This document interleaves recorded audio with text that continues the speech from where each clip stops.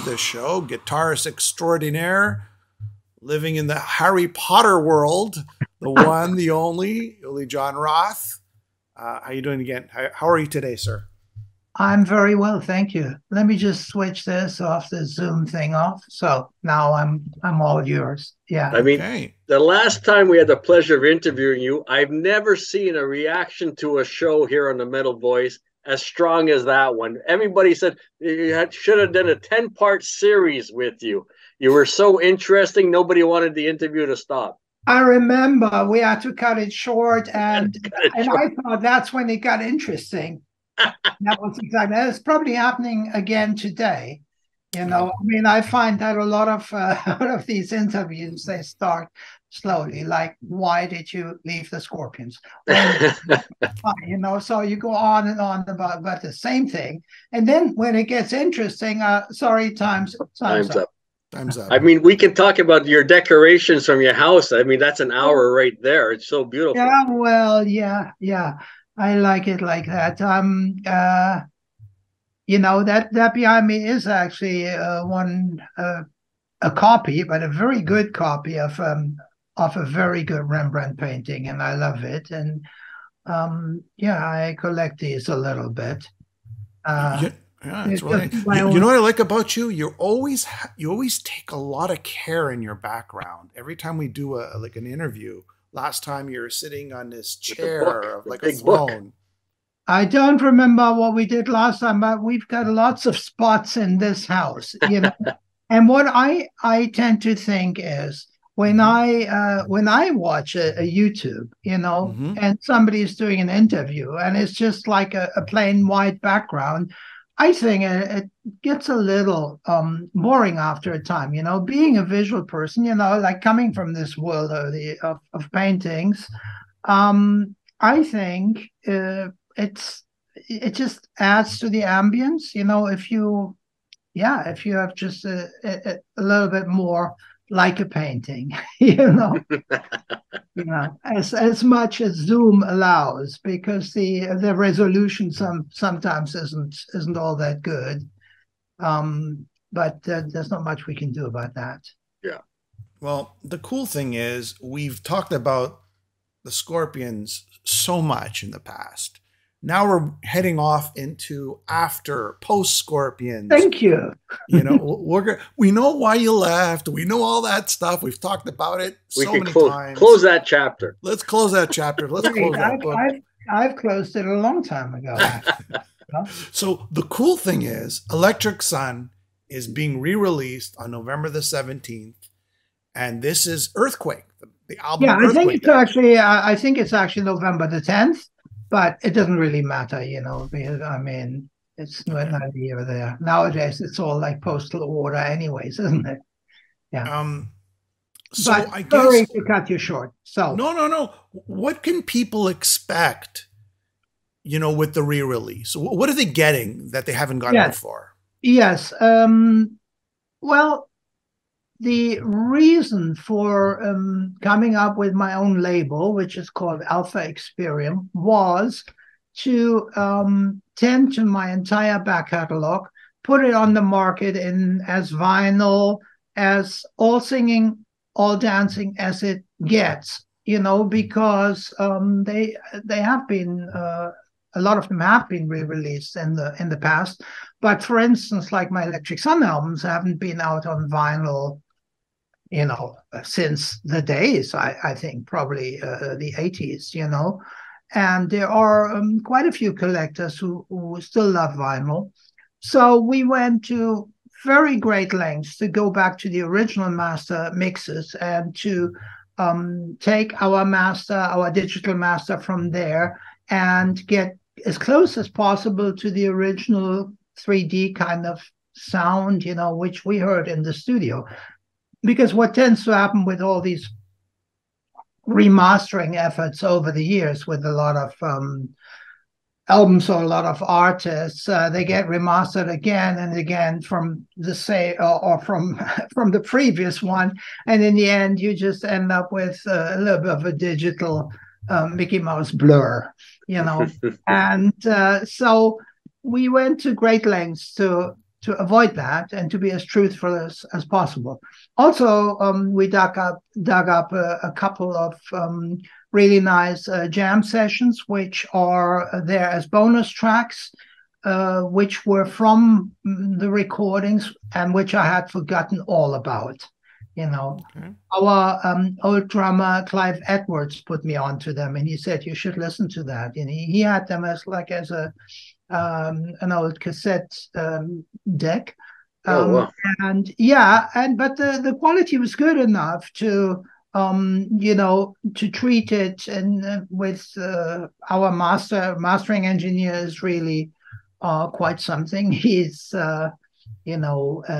absolutely superb when it comes to these things, and I think he got the best out of it, so that's there. And then the artwork, I put it into a framework that I'm happy with. I was never really happy with how the original looked, particularly the very first one. I thought it was awful and didn't do any justice whatsoever to Monica's beautiful paintings.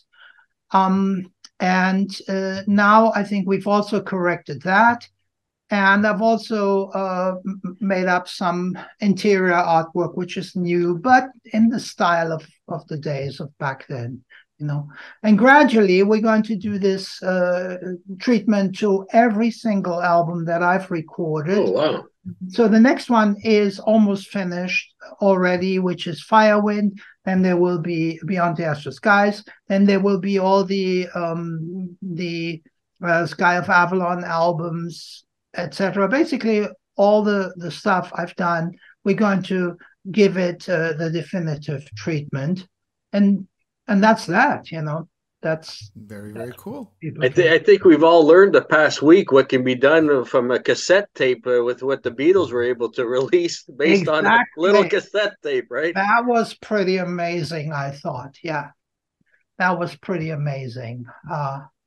And I thought it was really haunting, and written by John Lennon, typical John Lennon, but I think it was one of his best, actually. Not quite finished, but then you have, of course, Paul McCartney, absolute genius in these things, who gave it the works. And you had Ringo and even a little bit of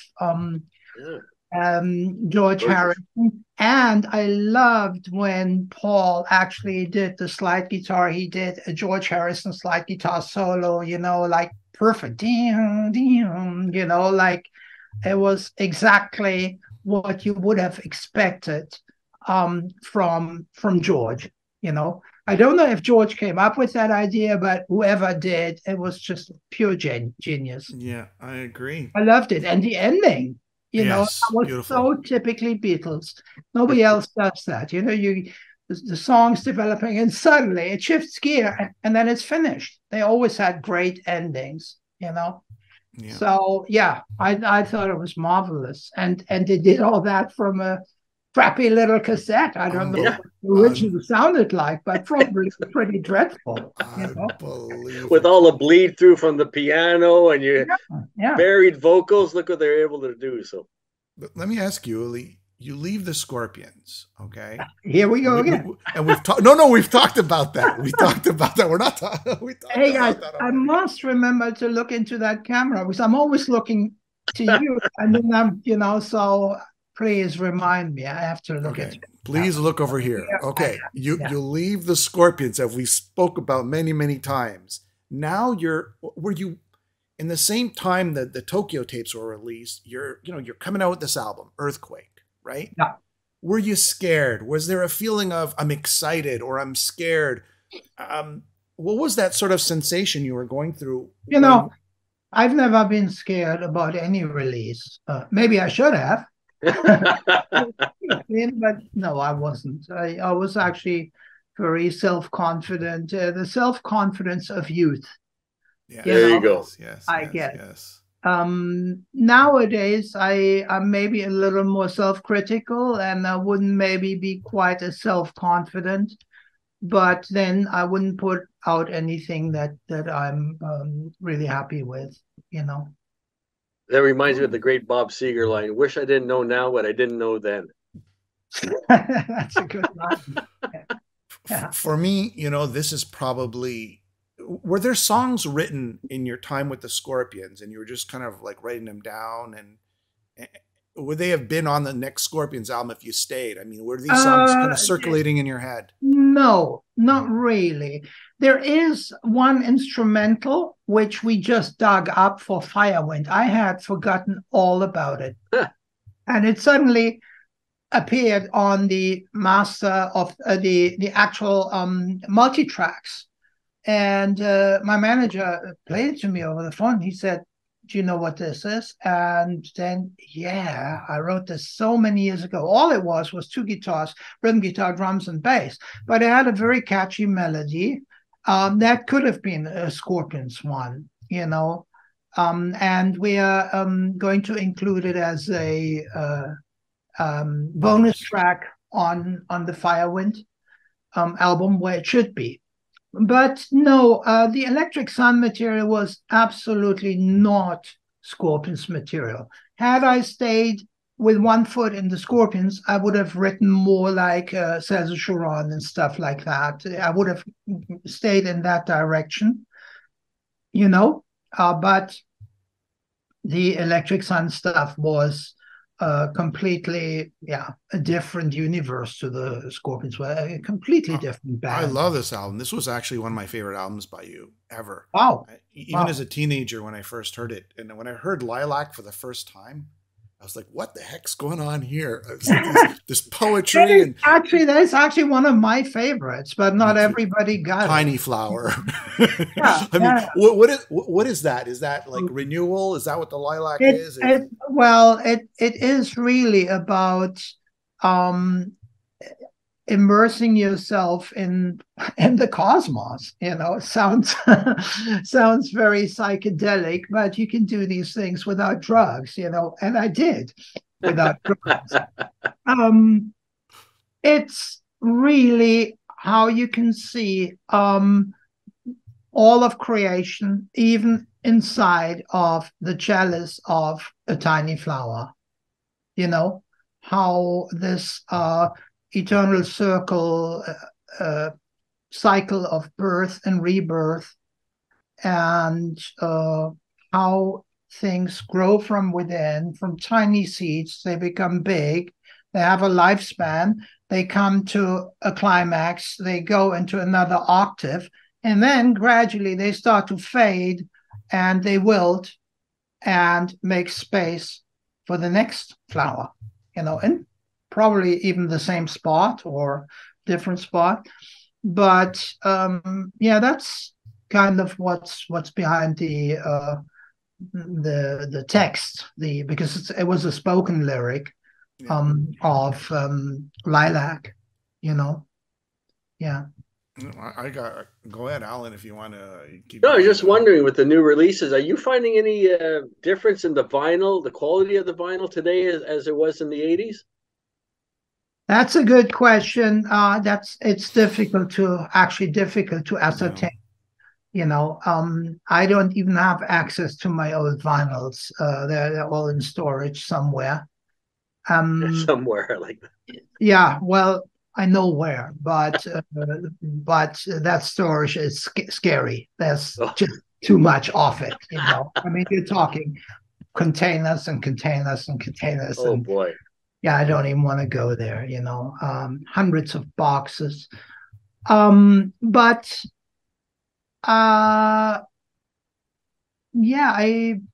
I'm not sure, actually. We didn't do a 1-to-1 test like that.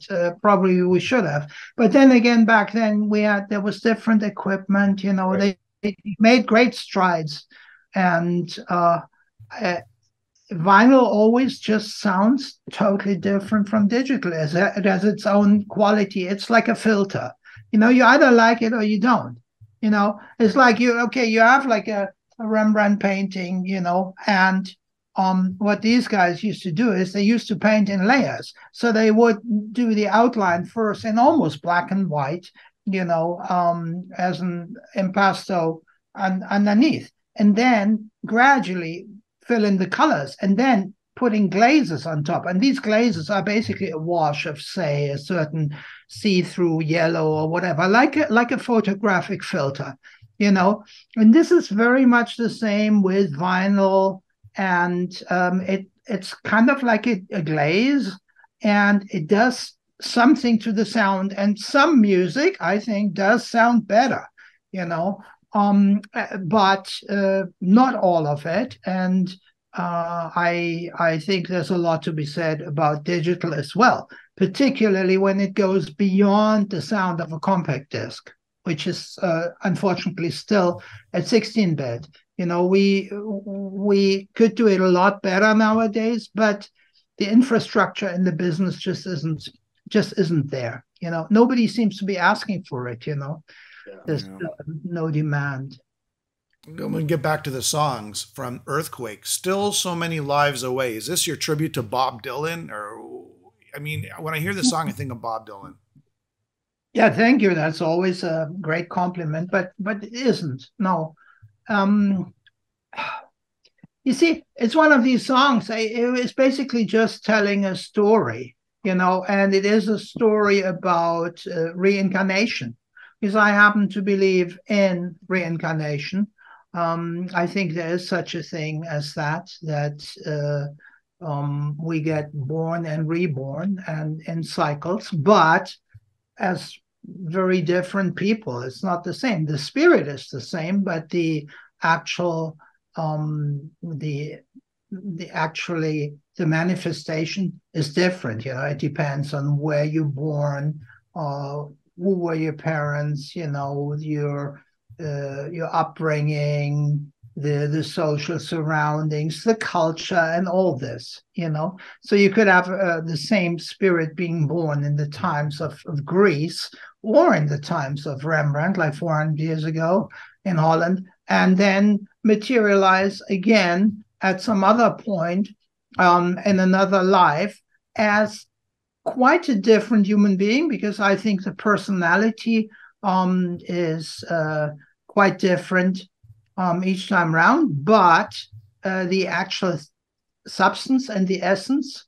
doesn't really change. That's the spirit of the soul.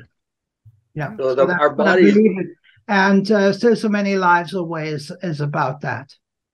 So our body is a vessel, like you're saying. It's really the spirit that carries on, and Absolutely. that spirit can be changed over generations. Each time it's the point to Still So Many Lives Away is that there's a person who keeps making the same mistakes over and over each lifetime, which is I think probably a very common thing. And you know, if you look for a purpose of life, or you know, what we could be or what we should be, what we might be, I happen to think, among other things, it gives us the opportunity and the possibility to actually progress as a spirit to a more elevated level, you know, because there are many different levels of spirituality, and they are inside of us as a possibility. But some people have the desire, they feel drawn towards that, and they want to you know, have spiritual progress, meaning basically becoming better people, you know, just better persons. Those things go hand in hand, you know. And sometimes a lifetime, it seems like a long time for us, but in cosmic terms, it's a blink of an eye. There is no time in the cosmic universe, right? You know? What is time? So, yeah, I mean, being incarnated on Earth as a person, we are given a great opportunity and a great chance, but also it comes, I think, with an obligation. You know, I mean, you can either say, okay, I just want to have a good life, you know, like tomorrow, like you only live once, etc. You know, if you do that, you would probably have to be like, if you're very selfish and if you only do what's good for you, you will have that life, maybe, you know. But is that the right kind way to live? You know, I doubt it. You know, Karma comes back to haunt you. yes, the idea of karma is a very powerful one, and it's the only one that really makes sense to me when I look at all the chaos that surrounds us in this world nowadays. You know, there are some eternal truths, even if they are maybe very far away for us and very hard to grasp, and they're, you know, not, they don't seem relevant, but I think they are there, you know, and they go way beyond that what you know, we learn is right or wrong in you know, in school, maybe, you know. Yeah. Not that they're teaching the wrong things. They sometimes do, I believe, but there are, if we really go way deep down inside ourselves, we all know what's right or wrong because we've got a conscience, and that's like the divine part of us, you know. Even if you're a murderer, you will still have that conscience, and very deep down, that little voice will tell you what you did was wrong, you know. And then it's up to us to just listen, you know. Yeah. Just sometimes not so easy, because taking the easy way is that doesn't present many obstacles, you know. Sometimes doing the right thing is very hard and difficult and inconvenient and dangerous, and you name it, you know. Anyways, to cut a long story short, that's what that song is all about. That's what that song is all about. I've never actually explained it. You're the first one who ever. Well, I can ask you for every song, but I just want to plug this before. That question. But I want to ask you this. I want to say this statement. You have a UK tour coming up before we get into the next question. Coming up November the 20th, right? All the way to November 29th. That's the UK tour. And then you have a North American tour coming up in 2024. Just want to make sure to mention that. All right. Now I want to ask you about Monica Danneman, who I'm assuming you're married to her, right? After we were not married. We were together for many years, but not actually technically married. We should have, I guess, but we weren't. Common law, I guess, right? And what's spectacular about your relationship is, like, she had a relationship with Jimi Hendrix prior. It's kind of like this continuity of your sound, her presence, and the whole, I guess, that sort of Jimi Hendrix vibe, right? I mean, what was your relationship like with Monica? Like, if you want to answer that, I don't want to get too personal. Well, you know, you are asking a difficult question here, because anything with Monica was not one-dimensional. Okay. You know, she was just actually totally amazing, and I was very privileged to have known her and to be able to be with her. You know, I've never met anybody like her. Talking about spiritual, she had that, like, to the highest degree. So much so that sometimes people didn't get it at all. They thought she was, like, completely naive and whatever, you know, because she didn't know how to play that manipulation game with the press and all that, you know. She took everything at face value, and she really wasn't quite cut out for this world, I have to say. But in her environment, she was an artist, but she was much more than an artist. In her environment at home, it was like, it was just beautiful. She created an atmosphere in the house with her paintings, which were phenomenal, and of which she had like 200 altogether, I think. So there were always new ones being produced, but they were on all the walls, and the house was magical because the house itself we lived in a thatched house in Seaford, right, you could see the cliffs of the White Cliffs in the distance from my studio. And she and her mother, Rosemary, created a magical garden, but the house was difficult to describe. Whenever people came into it, so often they said, wow, this feels like time warp. But time warp not in the sense of, you're just stepping back in time. No, it was, you were in a different time continuum. It was a different world altogether. And that was what she stood for. That was what she represented. She was a really good person. Okay. To me, I found it always fascinating that connection, the Jimi Hendrix, the Monica, and the you, and it's just. I think it was destiny. How did you meet her? How did you meet her? Like, yeah, well,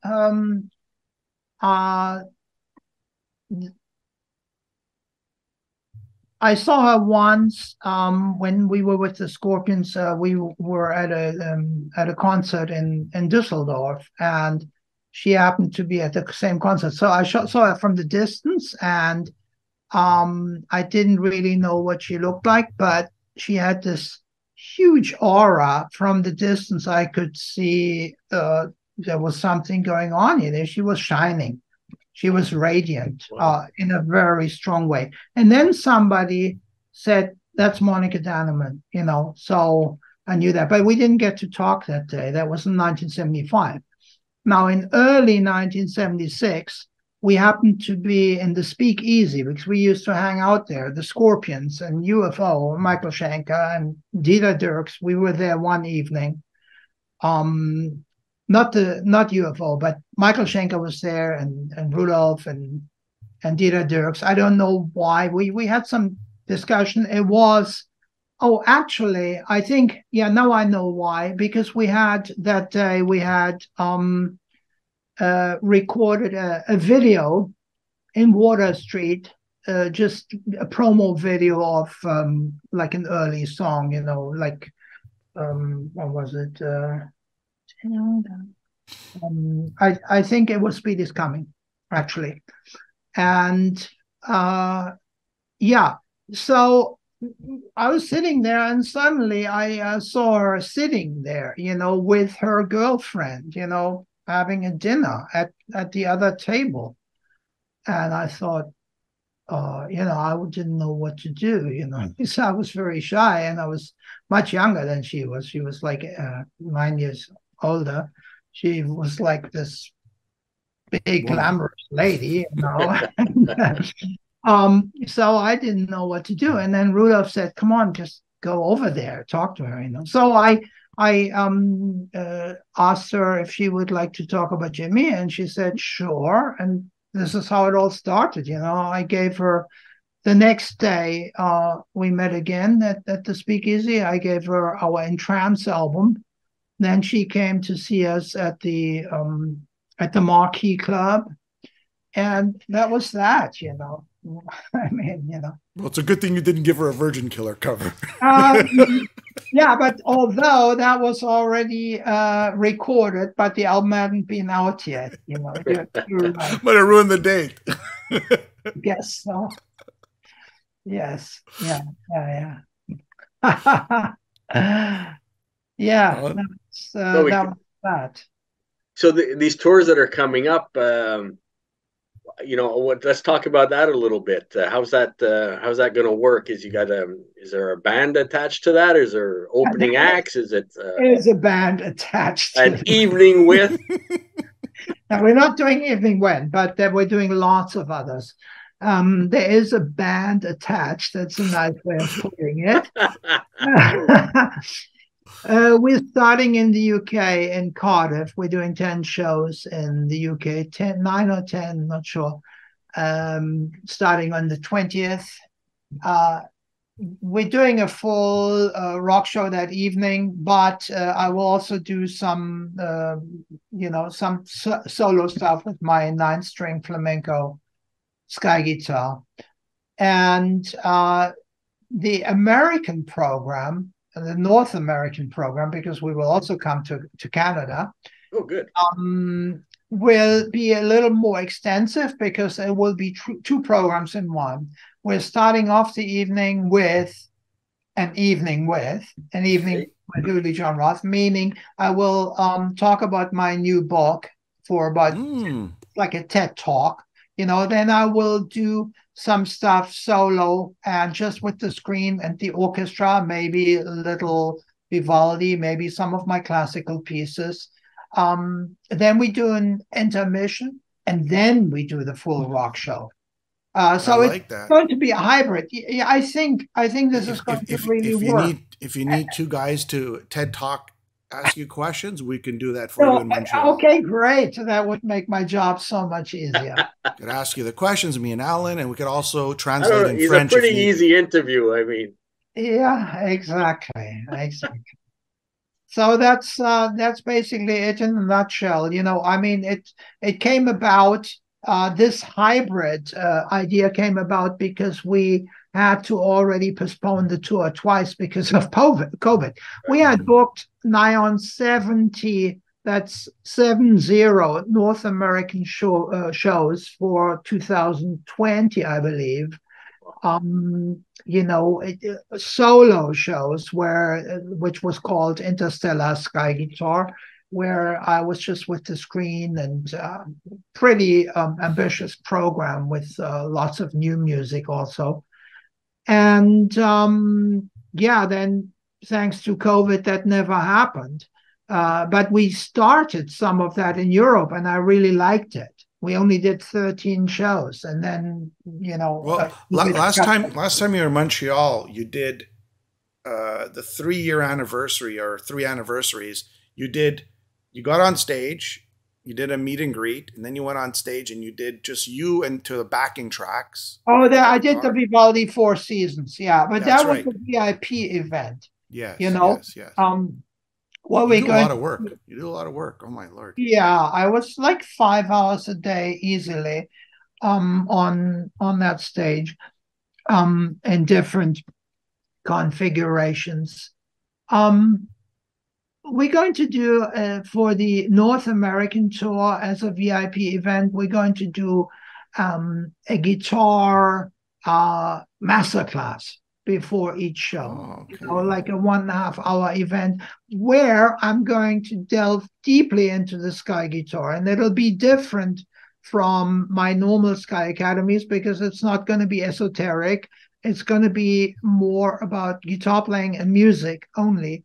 And I will utilize my, my catalog, my best guitar solos, and use those and maybe take them apart and explain certain ways of doing it, So that's what we're going to do. It hasn't been advertised yet, but it'll become very shortly.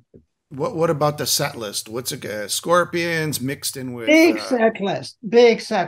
In the first half, I'm playing quite a few unknowns, almost all unknowns. We're also playing several new ones in the English tour now coming up. But in America, the set list is going to be even more extensive, and yeah, we will have the regular stalwarts from the Scorpion days, meaning We'll Burn the Sky and Trance and Celle de Charonne will be there. But we will also go into the Electric Sundays, and I've really reworked those tracks. And I think they've benefited a lot, just like when we did the Scorpions songs like We'll Burn the Sky, etc. When we're playing them live now, they're slightly different to what they were like with the Scorpions, because in the Scorpions we didn't have that many guitars, etc., etc. We were still finding our way with some of the material was very new.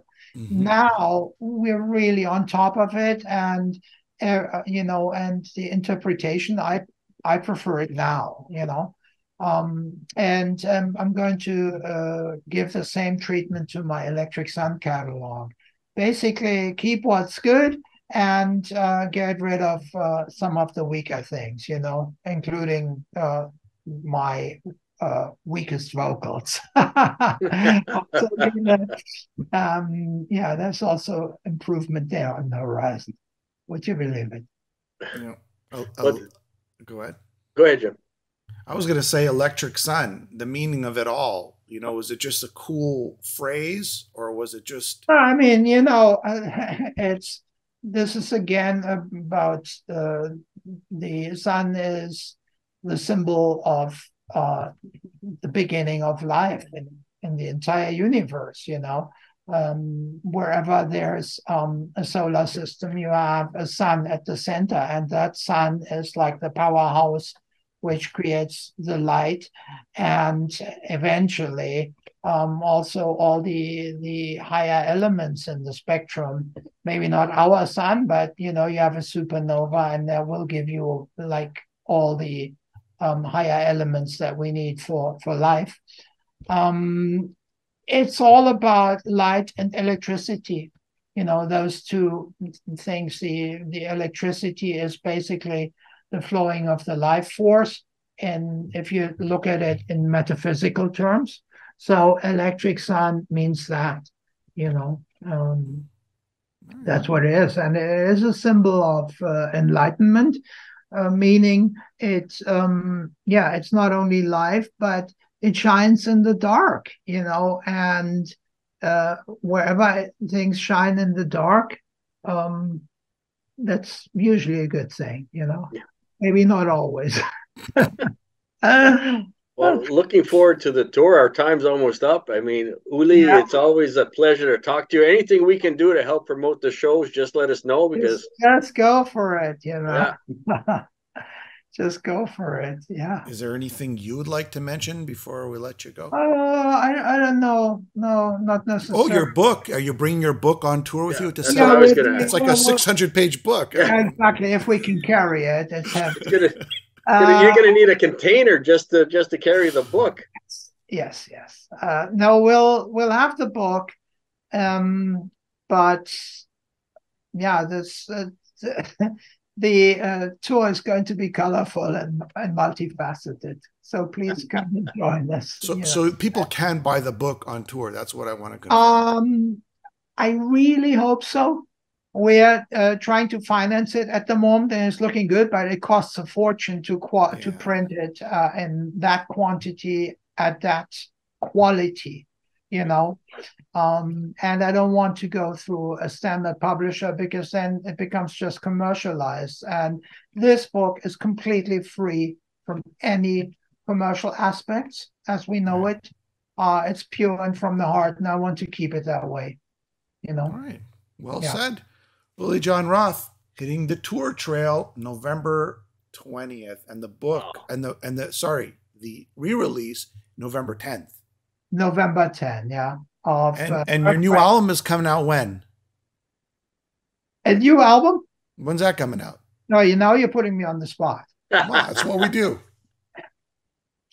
You don't ask a lady her age. You don't ask Uli. Well, you could ask a man when the new album's coming out. So there is one coming. That's what. The truth is, I've been recording a lot, particularly recently in Cologne at the Dirk Studios, where we did our Scorpions albums, all of them in my time, and made really good progress. So there are quite a few tracks in the making.